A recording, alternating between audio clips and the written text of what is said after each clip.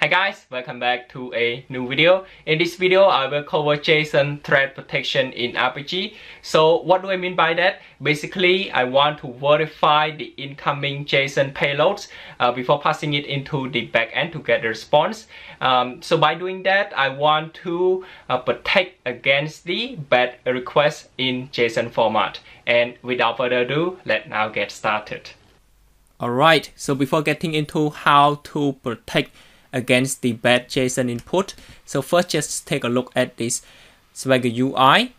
So now let me just scroll down. I am going to look for the post request. So there's a few of this, and I want to try for this one, the order. So let now just try this one. And you can see that in the body it's supposed to be like this. So we have 6 objects here. And when I scroll down, I can click on the execute. And right here, you can see that we have the body with this response. And the successful operation, it also shows here as well. This means that it is successful with the 200 status code. Alright, so back to this one, the body. Now we have 6 objects. Let's say I want to try adding another one. So this time I'll just say test with this as true, then see if we get the response from this or not. Now let me just click on the execute, and right here you can see that we still get the success response, and I don't actually want this to pass to the backend. So what I'm going to do, I want to limit this to only 6 objects that are allowed to pass in this JSON only. So now let's just go back to the Apigee, and I want to now try to save this as a new revisions. Okay, so now it's saved to revision 5. I want to deploy this into the test environment. Alright, so now it's deployed. I just want to make sure that it's actually working. Now let's just go back and I start a new try session. So with this, I want to copy this as well. And right here, I open this in the Postman with this URL with the post request here as well. So I paste it here. I don't want the front part. So starting from here, and make sure that it's not the inventory. This time it is the order. Okay, so now we have this, and when I click on the send button, pretty sure that we get the error message, because in the last tutorial I show you how to implement or how to protect using the OAuth 2.0. So now I just want to quickly grab this link right here, and then this is our access token, and I want to go back here. And also I just want to mention that if you're not sure what to get, again, just watch my previous tutorial on how to protect the API using the OAuth 2.0, then you would be able to get the access token. Now let me just come back here, and in the header, okay, so here in the headers, I want to hide the auto-generated headers.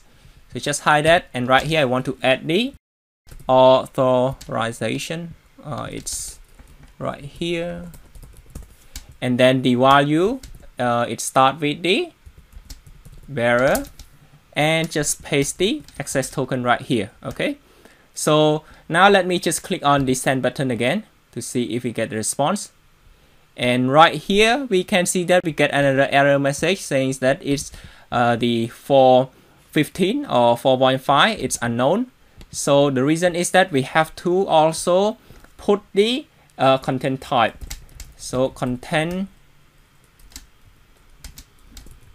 type application /JSON. Alright, so just put this one right here, and now let's try it again. Press on the send button, And here we can see that we get the response, but the thing is that it say again this one is type error. So what does this mean?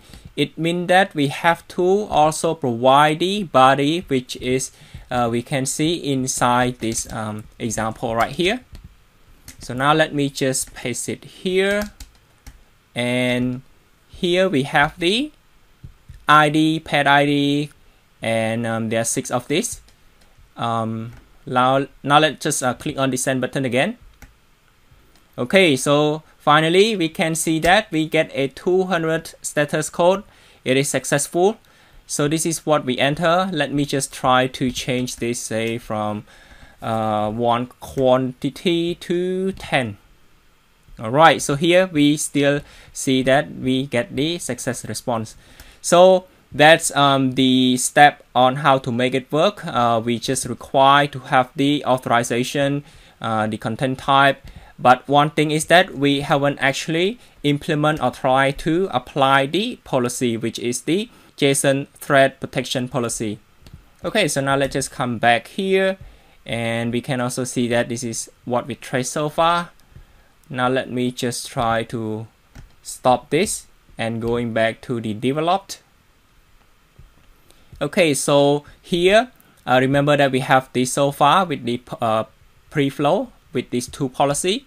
Now let's just scroll down and try to look for the order, which is right here, place order, and just click on this plus step icon, and now look for the JSON Threat Protection. Okay, alright, so let me change this name, stand for JSON Threat Protection, and then click on the add button, and now we have this edit. And here you can see that this is come with the default value. We have the display name, property, array element count, container depth, object entry count, object entry name length, source, and the string value length. Okay, so now what I want to limit is the object entry count. Right here it says 15. So now let me just limit this to only 6. If you still remember, we have 6 of this that are allowed. Okay, so now I just change this to 6. Actually, these are not required, but I just want to mention that again, just try to quickly explain you. So if you want to limit the array element count, by default now it's 20. If you want to limit to say 15 or 8 or something, then you would be able to do that. As again, the same as this one. If you want to restrict the container depth to the say a specific value or specific number, then you will be able to do it here. This is for the one that I'm going to do, and right here this is the object element name length. So now say we have this more than 10 character, I believe. Then if you want to limit this only to say around 10 or 5, then you can also do that as well. But make sure that this one accept the short version of this. And right here, this is the source and string value length, which is 500 right here. So now let me just try to just keep it as is for now. Just change this to 6 and click on the save button. Alright, revision file save. Now let's just come back again and click on this post button. You can see that we still get the success response, but this time I want to try and add another one, which is, if you still remember, which is test true, or it can be anything actually, say 0 at the comma here. But now let's just see, and here as expected we get the execution fail. Reason is that it exceeds the object, which is we only allow 6, but now we have 7. So that basically how we protect the bad input inside the JSON.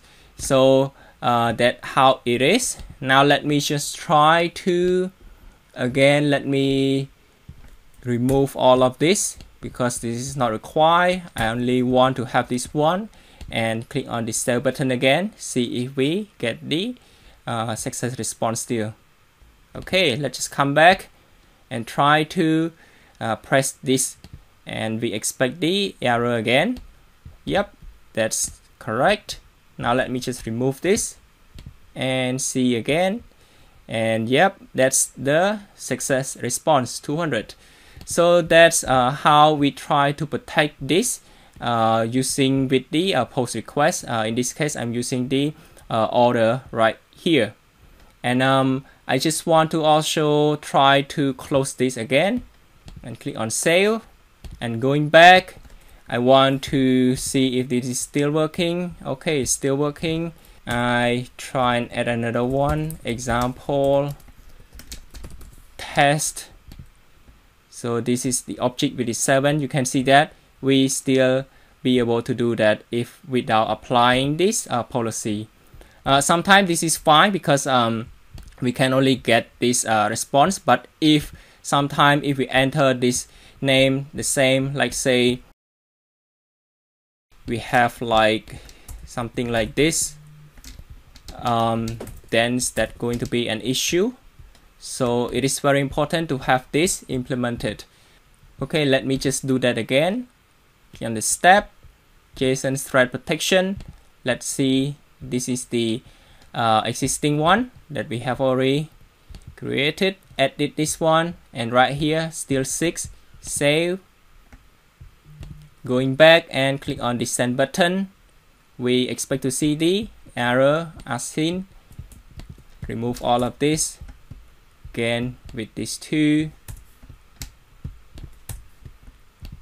Should be fine at the moment. Yep, that's pretty much how we try to apply the JSON Threat Protections policy, and this is how we try to also limit this object. It can be the string length, can be the object name length as well, and there's a lot more as I showed you earlier.